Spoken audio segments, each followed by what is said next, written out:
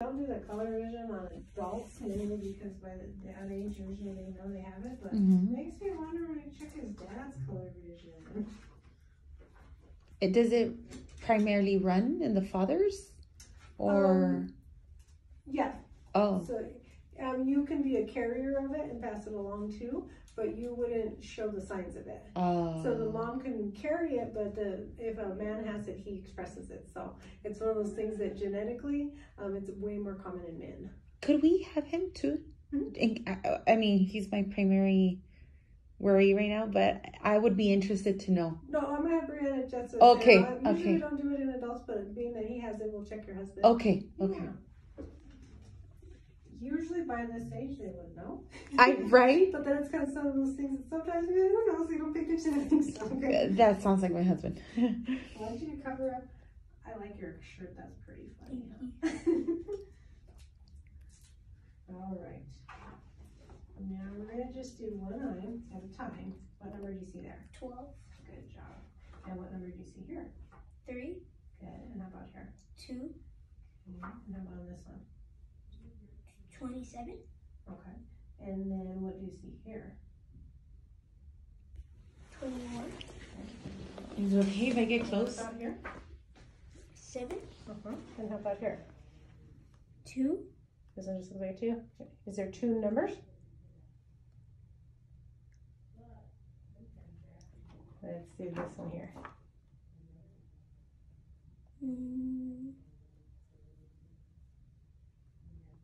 Can't see anything there? Okay. And how about this one here? How about just the first number? See anything there? Okay, those are the tougher ones. And he actually is doing good on the ones that are more distinct when they're real obvious. Right. And you'll notice how on this one, you can probably see that perfectly, right? Okay. He can see that as a 1. Now this one has the colors mixed in together, and he can't see that part of it. So he's not color blind, but he definitely has some color deficiencies on some of those lighter hues. Same on this one. This looks perfectly like a 1. Now you can see this lighter green. Oh, he can't see that part. Yeah, and so there's a lot of them he is picking up very well. And this one as well. He can see the 3. The 8 is not apparent to him. So, and let's do these ones. I bet you'll do very good on this one here. What number do you see there? A 3. Okay, and what about this one?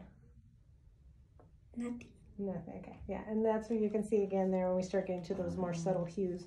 So, and I'm going to have you switch over to your other eye, okay? And then, what do you see here? A 9. And what do you see here? Nothing. Nothing, yes, yeah. So then here, on this one, what does he see when he says that there isn't nothing? Does it blend all gray? Right, so it all looks gray to him on that one. Yeah. And on this one, obviously, he sees the 12. You see that like nobody's business. He saw that one right away. But it starts getting to these ones where they're more subtle. And reds and greens are usually the ones that most boys have. Reds, greens, blues, yellows. And if it's like dark red, dark green, he can tell the difference. If it's like a subtle green and a subtle red, they look like the same color. And a lot of times, if they're very distinctly different, he may not see them the same way you do, or he can tell like that green's a little lighter than that green, but he can tell this one looks darker than that one. So he's not color blind, but he does have some color deficiencies. How is that affecting him? Probably not a whole lot. Okay. Probably won't be able to be an air traffic controller or something. He won't? When he grows up. No. Oh my gosh, that's exactly what he wants to be. Are you serious? I was just saying, for example, like there's some things that you have to be able to have actually really good color vision. By the time he gets up there, everything will be automated in a different way. So that's just a crazy thing. Yeah. Yeah, he loves aviation. Okay. Yeah, they're very picky on like pilots and some of like the air traffic controllers and that kind of stuff on the color lens. That being said, that's how it is now. By the time he's doing it, who knows what it's going to be like. So, but some of those things can be a little trickier. He can tell red from green. So if he's driving up to a street light, he can tell that one's red, that one's green. Okay. If the light is shining on it and it's, you know how things are very washed out, he will have a harder time distinguishing than me or you will though. So that's a little bit, that's where it becomes like he can't see as distinctly really are very close hues to each other. Okay. And even like pinks and reds and things like that, where you might be able to tell, oh, that one's pink. They might all just look like about the same to him on that. Okay. So. Okay. All right, we have to cover this side. I just want to make sure we're getting the same thing here. What do you see there? 7. Good job. And what about here? 2. And then this one. Okay. That was a tough one. Okay, good. Let's see this one. What do you see there? Look here. 8. You know that one now, though. We were talking about it in front of you. What about here? 2. He's a little too smart for his own good. So I see it now. And you can kind of tell it goes in a little bit there, huh? Does it look a little more like a 3? Okay. It's okay. It's not bad. And what do you see here? 21. 21. And that one you'll see there, that one is always going to be so red and green. You can tell the difference between when it's subtle and you can't tell the difference on them. So we'll make a note of a color deficiency. Very common in boys, actually. Is it gonna progress or this is it? It is what it is. Okay. Yeah. So when you said the career, I don't want to say the name of the career, but for that career to even be like the driver, you have to have good for like a pilot? Yeah, I don't want to say that. Not necessarily for pilots. Okay. Air traffic control's different. Okay. Because they're all like monitoring all that stuff.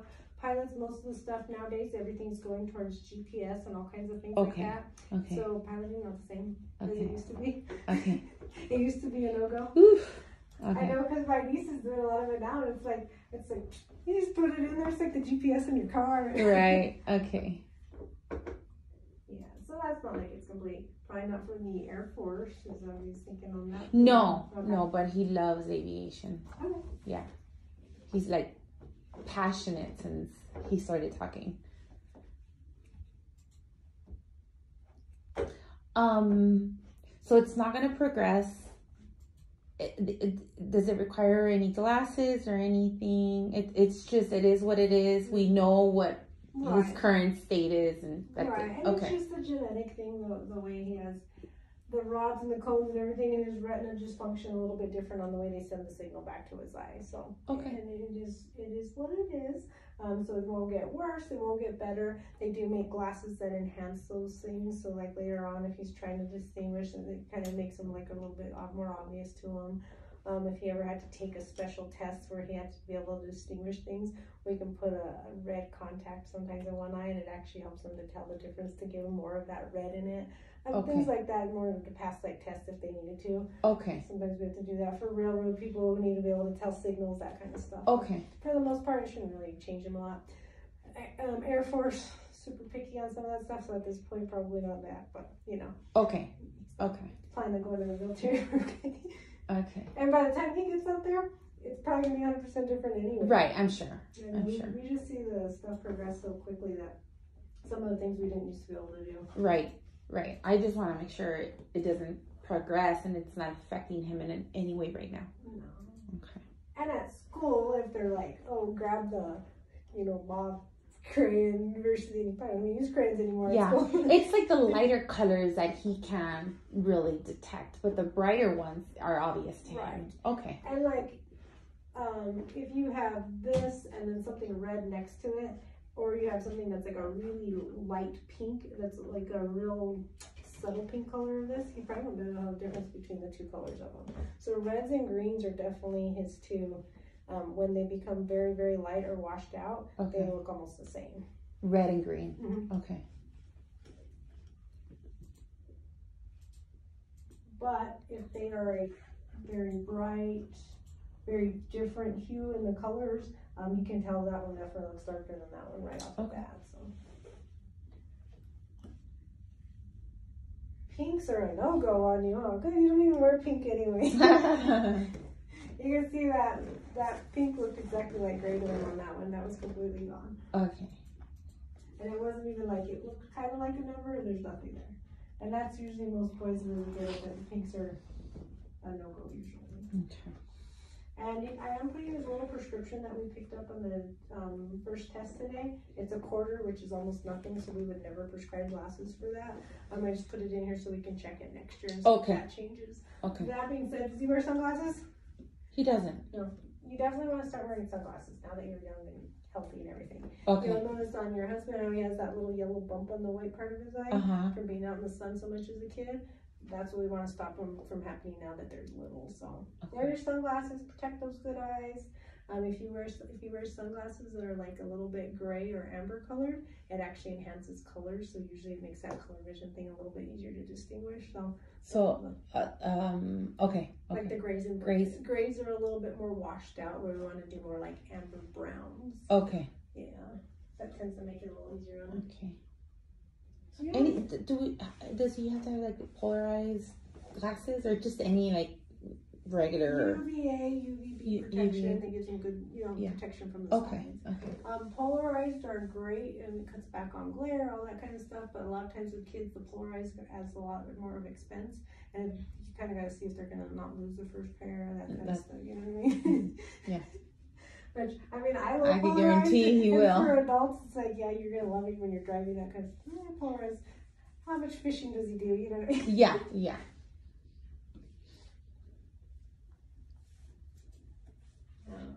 Let's do a couple tests here. You did good on your pictures. I'm gonna get rid of the one that has your eyelid and too much eyelashes, and then we'll go over your pictures, okay? Did you learn about the eye in school? Not yet? Okay. You might learn about it a little bit. What grade are you in? Third. Third grade? Okay. You're pretty big for your age, huh? You the tallest one in your class? No?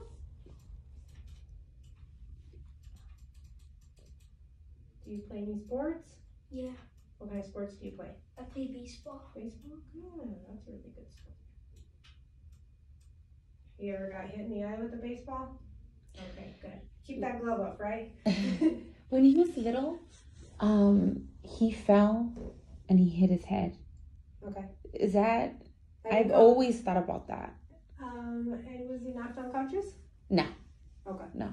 You can sometimes have like issues, usually not in the vision, but like if you hit your head like extremely hard, sometimes it can put you at higher risk for like retinal tears and that kind of stuff. But that would usually happen like right after the fact. Okay. Yeah. But that wouldn't be associated with this, right? Okay. No. Okay. Is that nerve and blood flow and everything to his eye is actually perfectly healthy. Good. So when you learn about the eye in school, you'll notice it's connected to the brain with a big cable called the nerve, and that's what this big thing is here. And we want to make sure there isn't anything unusual going on there or in this spot right here, because that's when you look directly at something. And then his blood vessels, we check for like diabetes, high blood pressure, that kind of stuff. That can still show up sometimes in kids. Oh, okay. And actually really healthy looking eyes. Good. And he did good on this testing. Let's see here. You got your eyelashes from your dad, huh? They straight out of all the pictures. Yeah, it's definitely a Moreno thing.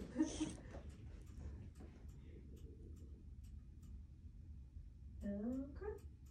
And let me take a look at the front of your eye and you'll be all set.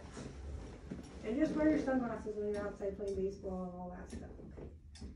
If he ever does get hit in the eye with a baseball, definitely want to check his eyes then, because that is a high risk factor for like retinal tears, because they get, sometimes hit some pretty bad black eyes. Okay. He keeps his glove up. He's a good job. Don't do that. Yeah. If he ever does, bring him in right away for the things, but Okay. should be fine.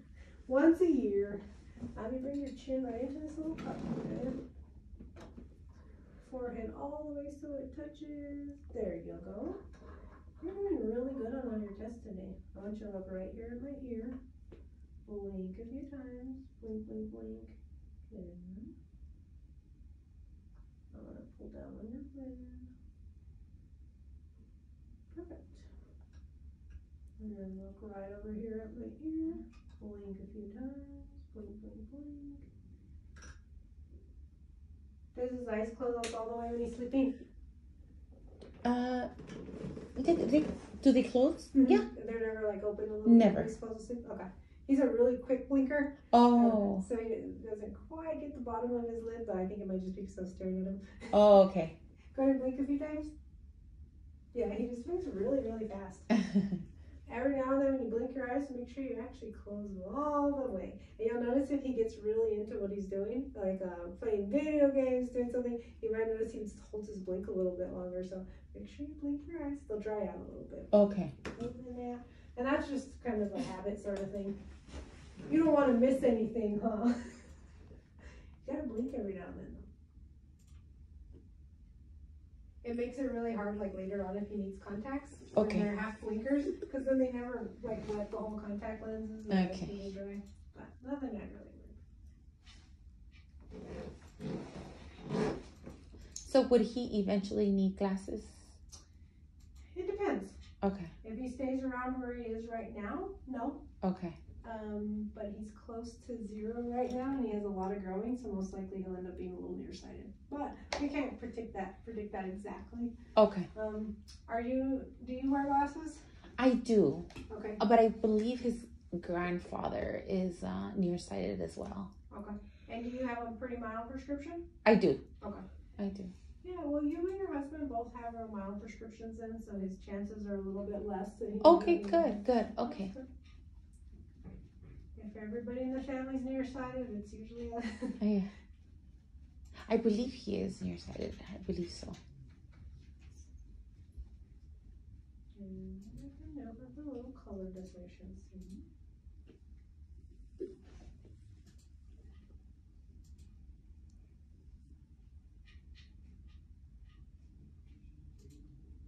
And that's not color blindness, okay? Okay. Now people that are colorblind Don't see any color. gray to them, so it's really, that's a whole different story. Okay.